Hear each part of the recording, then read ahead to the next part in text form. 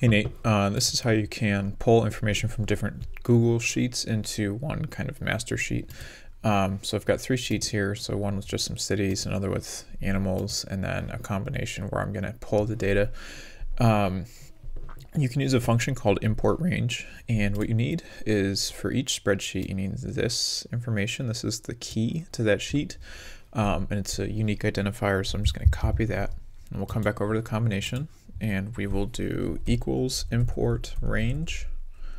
And then the first thing you do is put your spreadsheet key that you just copied in quotes, and then we have to give it a reference. So if you look back here on the cities one, this is sheet 1, and I want to get all of column A. So as the new information is added here, it'll pop up in your combination sheet.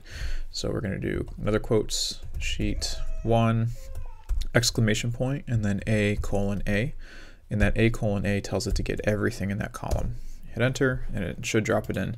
Now the first time you do it, you might get like the hashtag REF with an exclamation point. Click on that, and then you have to, it'll say approve access.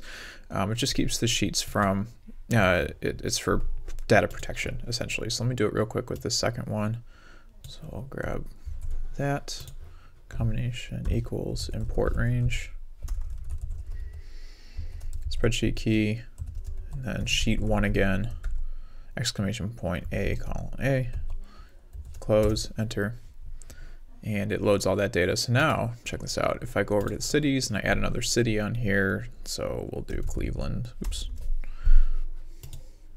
add another city, hit enter, it adds it to your city sheet, and it will also add it over here in your master. So that way, if you have a form that's live online or something, it will continue to pull that data in.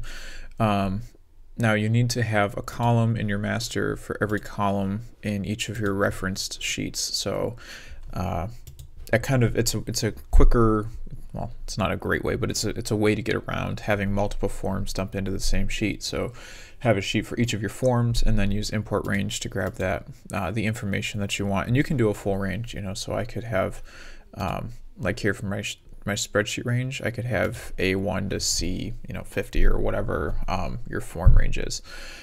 So anyways, hope that helps.